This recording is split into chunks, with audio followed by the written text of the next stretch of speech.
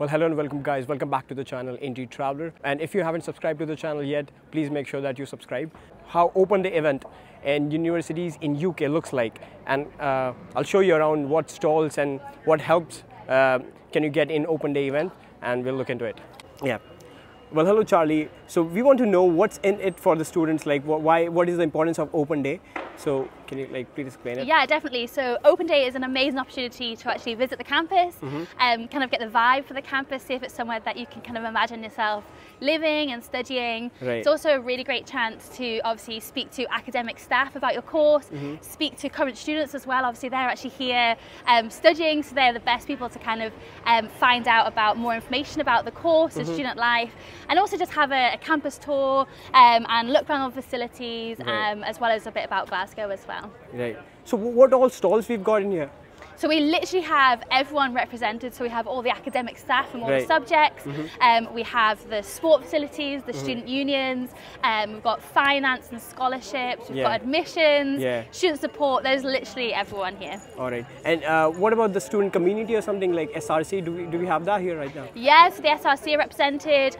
There's also lots of student societies and stuff, and really good opportunity to just speak to them and kind of find out the different things that you can kind of join and be part of at university. I mean, if the students are confused, this is the best day to choose, yeah? 100% the best place to come. Find out more about the university. Yeah. But if I lay down and I play dead and I stay dead, maybe you'll get sick of being the monster out of my head, under my bed, think you're something out of my nightmares, standing right there. But if I lay down and I play dead and I stay dead, then will you get bored of killing? Silhouettes of you are like a taunt. Never really know just what you want. With you I don't ever feel calm. I can feel the sweat inside my palms. Play with me like cat. Hello, hi. So I just want to ask you, what is this about? Like I'm going through this all the camps and everything. So can you just explain what is it about?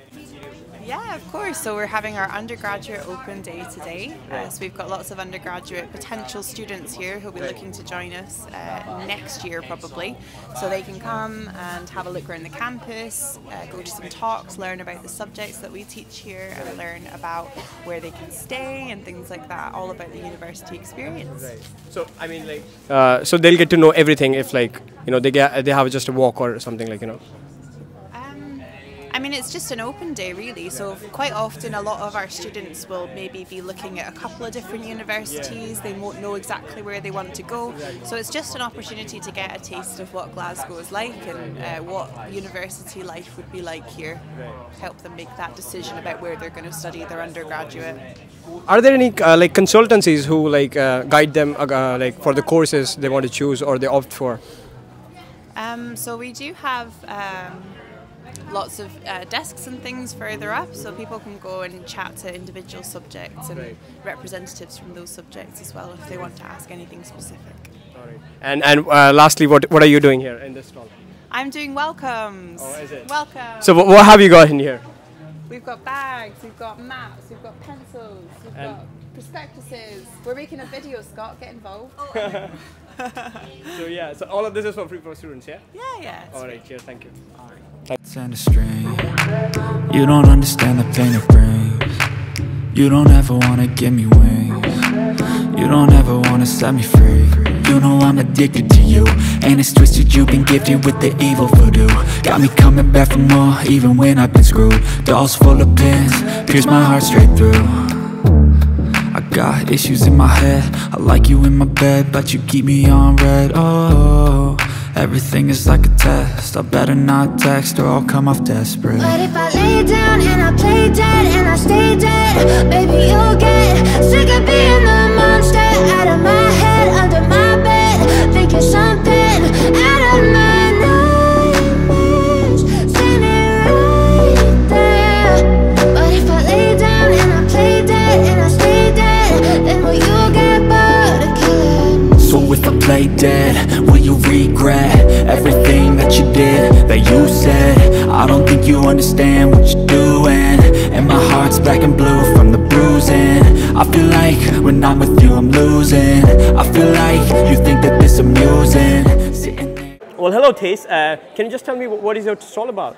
So quantitative methods are the way of answering questions in all of the social sciences. Right. So if you ever wondered about how do most people in the UK think about Brexit, about immigration, about the cost of living crisis that we currently have, you could ask a survey. You could use quantitative methods to get a sense what the majority of people in the UK think. Right. You could also go and analyze texts, whether these are Twitter posts or whether these are Facebook posts, and see what's the sentiment that people express when they talk about a politician, when they talk about social inequality, when they talk about things like racism. And that's what quantitative methods allow you to do. Right. And what are the skills required to join the course, or like if someone is coming for the course, what skills should they possess? So the great thing about our pathway, which is called With Quantitative Methods, is that it's specifically designed for someone to say, I'm interested in politics, I'm interested in sociology, I'm interested in social policy, but I don't know so much about the methods. And we say, yes, we take you from where you are. We don't expect you to come with anything other than with a curiosity to say, I want to answer some questions, and I want to answer that. I don't want to just read someone else's thing.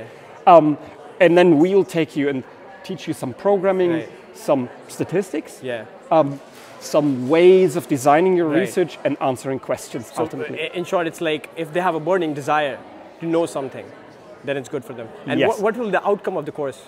The outcome of the course will be a skill set that both works in becoming a political scientist or sociologist or someone who actually does research in government or for a think tank.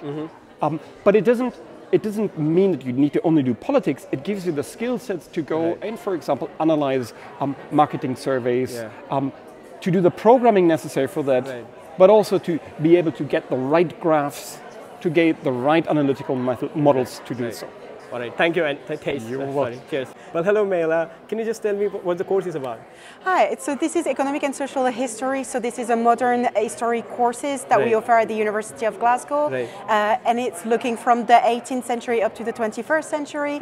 And we are really about like global perspectives and looking at, for example, industrialization, globalization, but also looking at energy development, social development, class relationship, gender history.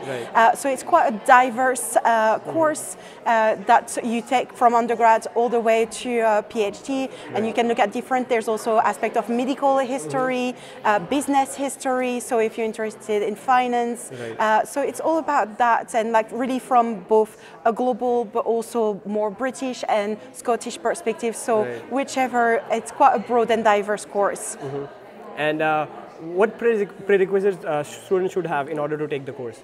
Most of our students have like taken history courses during their secondary education or any social sciences education. So like if they've done some sociology, if they've done also like ancient history, religious studies, it's quite like there's not a specific requirement to enter.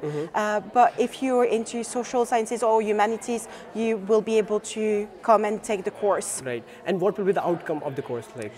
The outcome of the course, like most of the time, we really built on transferable skills. So at the end, you have like a better understanding of like critical thinking, of being able like to take notes, of writing reports, of like doing research. So even if you don't want to continue within academia, a lot of our students like end up, for example, working for the government and like being able to do reports and like research for government reasons. So it's quite like, again, quite diverse and like different types of outcomes. Yeah, for it. Cheers, thank you.